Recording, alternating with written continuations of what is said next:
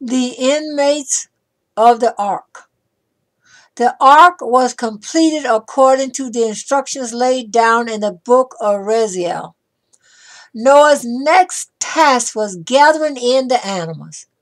No less than 32 species of birds and 365 reptiles he had to take along with him. But God ordered the animals to repair to the ark, and they trooped thither, and Noah did not have to do so much as stretch out a finger. Indeed, more appeared than were required to come. And God instructed him to sit at the door of the ark and note which of the animals lay down as they reached the entrance and which stood. The former belonged in the ark, but not the latter. Taking up his post as he had been commanded, Noah observed a lioness with her 2 cubs. All 3 beasts crouched, but the 2 young ones began to struggle with the mother, and she arose and stood up next to them. Then Noah led the 2 cubs into the ark.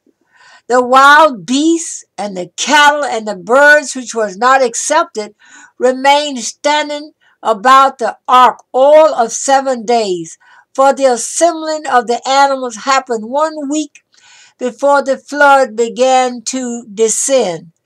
On the day whereon they came to the ark, the sun was darkened, and the foundation of the earth trembled, and lightning flashed, and the thunder boomed as never before. And yet the sinners remained impenitent. In naught did they change their wicked doings during those last 7 days. When finally the flood broke loose, 700,000 of the children of men gathered around the ark and implored Noah to grant them protection. With a loud voice he replied and said, "Are ye not those who were rebellious toward God, saying there is no God? Therefore he has brought ruin upon you to annihilate you and destroy you from the face of the earth. Have I not been prophesying this unto you these 120 years, and you will not give heed unto the voice of God? Yet now you desire to be kept alive?" Then the sinners cried out, "So be it.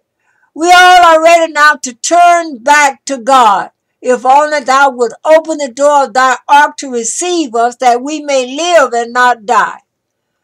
Noah made answer and said, "That ye do now when your need presses hard upon you. Why did you not turn to God during all the 120 years which the Lord appointed unto you as the term of repentance? Now do ye come and ye speak thus because distress besets your lives? Therefore God will not hearken unto you and give you ear. Naught will you accomplish." The crowd of sinners tried to take the entrance to the ark by storm, but the wild beasts keeping watch around the ark set upon them, and many were slain, while the rest escaped, only to meet death in the waters of the flood. The water alone could not have made an end of them, for they were giants in stature and strength. When Noah threatened them with the scourge of God, they would make reply, "If the waters of the flood came from above, they will never reach up to our necks, and if they come from below, the soles of our feet are large enough to dam up the springs." But God bade each drop pass through Gehenna before it fell to earth, and the hot rain scalded the skin of the sinners. The punishment that overtook them was befitting their crime.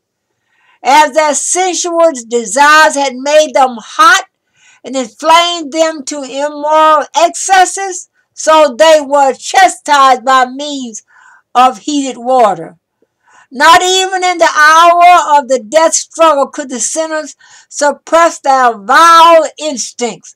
When the water began to stream up out of the springs, they threw their little children into them to choke the flood. It was by the grace of God, not on account of his merits, that Noah found shelter in the ark before the overwhelming force of the waters. Although he was better than his contemporaries, he was yet not worthy of having wonders done for his sake. He had so little faith that he did not enter the ark until the waters had risen to his knees. With him his pious wife Naamah, the daughter of Enosh, escaped the peril, and his 3 sons and the wives of his 3 sons. Noah had not married until he was 498 years old.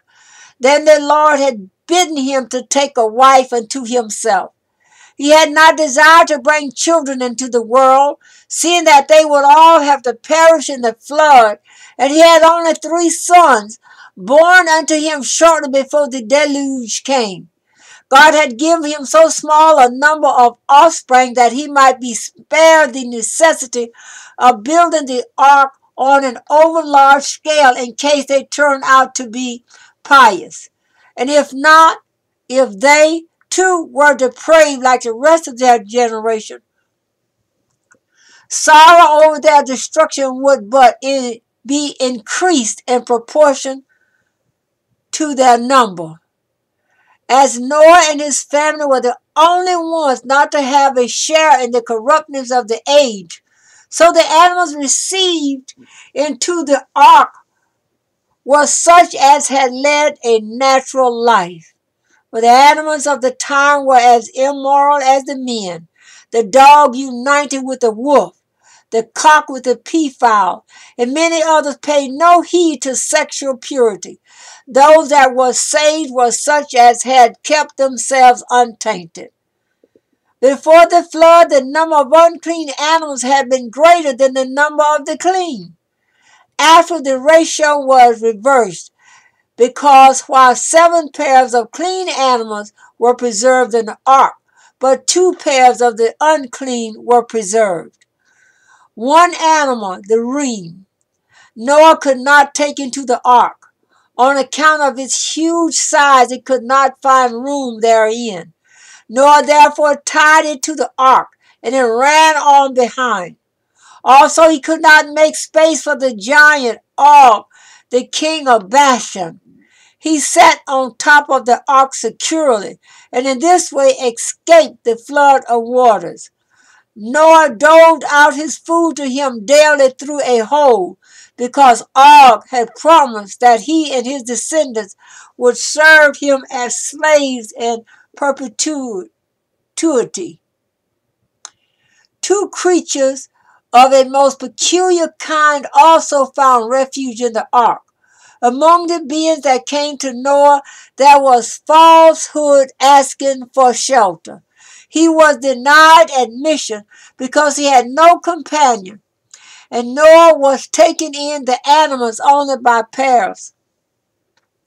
Falsehood went off to seek a partner, and he met misfortune, whom he associated with himself on the condition that she might appropriate what falsehood earned. The pair were then accepted in the ark. When they left it, falsehood noticed that whatever he gathered together disappeared at once, and he betook himself to his companion to seek an explanation, which he gave him in the following words: "Did we not agree to the condition that I might take what you earn?" And falsehood had to depart empty-handed.